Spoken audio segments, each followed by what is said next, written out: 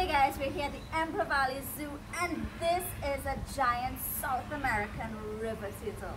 Now what's special about these turtles is that it's one of the largest freshwater species of turtle in the world.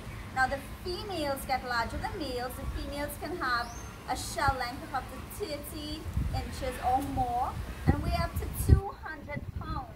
Males just have a shell length of about 19 inches.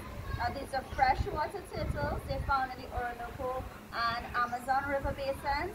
And what do these guys eat? Well, they love to eat a lot of fallen fruits as well as aquatic. He's ready to go in the water there. They use those flippers to swim in the water. They're primarily aquatic animals, spend a lot of time in the water, and females will only come out of the water to bask in the sun or lay eggs. Now, they can lay 50 to 150 eggs, imagine that.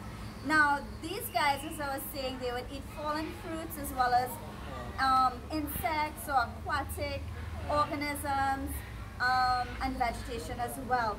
So it's time for this guy to go take a swim here at the Emperor Valley Zoo. So let's put him in his pond and there he goes. So this is a giant South American river turtle here at the Emperor Valley Zoo in Trinidad and Tobago.